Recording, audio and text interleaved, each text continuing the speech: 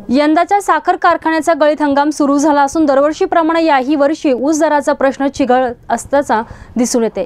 साखर कारखान्याने कोणत्याही याबाबतची भूमिका जाहीर केलेली नाहीये। त्यामुळे देवटाकळी आणि परिसरातील शेतकऱ्यांसह स्वाभिमानी शेतकरी संघटनेने देवटाकळी येथे ऊसतोड बंद करून आंदोलन करण्यात आलंय। साखर कारखाने सुरू होऊन 2-3 दिवस झाले तरीही साखर कारखान्याच्या व्यवस्थापनाबाबत कोणतीही भूमिका स्पष्ट केली नाहीये। त्यामुळे साखर कारखान्याच्या व्यवस्थापनाविरोधात शेतकरी संतप्त होताना दिसत आहेत। ऊस दराबाबतचे निवेदन शेतकऱ्यांनी व स्वाभिमानी शेतकरी संघटनांनी ज्ञानेश्वर सहकारी साखर कारखाना, गंगामैया शुगर फर्टिलायझर तसेच मुळा कारखाना यांना दिली होती।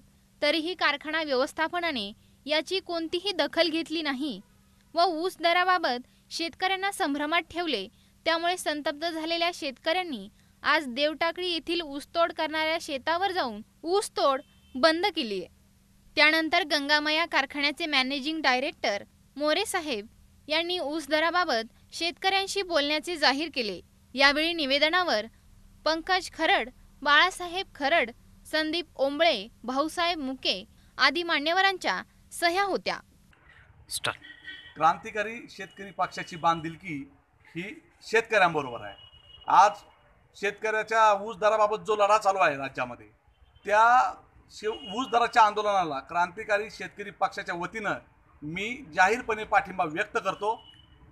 शंकरराव गडाख पक्षाचे अध्यक्ष यांच्या नेतृत्वाखाली लवकरच आम्ही शेवगाव तालुक्यातील ऊस उत्पादकांची जी काही देणी राहिलेली आहे 70 कोटी रुपये ज्ञानेश्वर सहकारी साखर कारखान्याकडे, त्याच्या संदर्भात सुद्धा आम्ही लवकरच लढा उभा करणार आहोत। मोठा आजच्या आंदोलनाला ऐनवेळी स्वाभिमानी शेतकरी संघटनेने पाठिंबा दर्शवला व आंदोलनात भाग घेतला।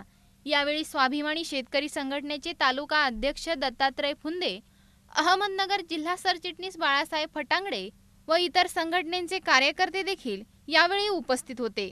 देतो आणि त्याच्यापेक्षा मी ज्यादा देतो, पेक्षा किंवा कोण किती देणार याची ही प्रमुख भूमिका। तुम्हाला 10 रुपये द्यायचे की 20 रुपये द्यायचे हे तुम्ही आधी ठरवा आणि त्याची तुम्हाला अगोदर शेतकऱ्यांना सांगा तुम्ही किती रुपये देणार। अगोदर ऊस नेऊन दरवर्षीप्रमाणे 2 ते 3 महिने कोणत्याही प्रकारचं पेमेंट केलं जात नाही, तर तोपर्यंत जवळजवळ 70 ते 75 टक्क्यांचा ऊस नेला जातो। परंतु आज सांगली, सातारा, कोल्हापूर या भागात 3400 रुपयाची मागणी झालेली आहे। तर स्वाभिमानी शेतकरी संघटनेच्या वतीने मी 3000 रुपये पहिलं पेमेंट किंवा पहिली उचल विना कपात ज्ञानेश्वर, गंगामई आणि मुळा या तिन्ही कारखान्याने द्यावा, अन्यथा त्यांना येत्या निवडणुकीत शेतकरी त्यांच्या पद्धतीने हिसका दाखवल्याशिवाय राहणार नाही। एकूणच हा सर्व सावळा गोंधळ पाहता शेतकऱ्यांना कधी न्याय मिळेल का? शेतकऱ्यांनाच आपला हिसका या कारखानदारांना येणाऱ्या निवडणुकांमधून दाखवावा लागेल, हा येणारा काळच सांगेल। प्रतिनिधी रवी उगल मुगले, जीवन news Pune metro, महानगराची lifeline, Shevgaon.